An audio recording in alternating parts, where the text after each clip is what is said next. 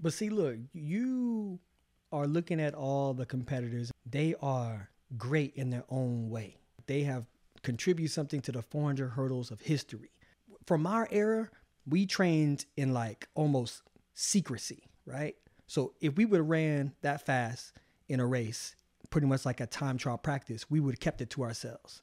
And then we would have unveiled it to the world when we got to like a championship. For him doing that and putting that on, I feel like those competitors are going to look at it and say, okay, let me take a little notes. I see what you're doing. Hey, coach, time to go to practice. And then now we're going to see even more competitive season, because that's how we kind of like watch Santos. Like if you watch the evolution of all the 400 hurdlers, one 400 hurdler did something great one season, and then the next season you see another one born, and then you see another one born. And then now we have 4 or 5 of them ready to compete, and all of them have the abilities to break records and win gold medals.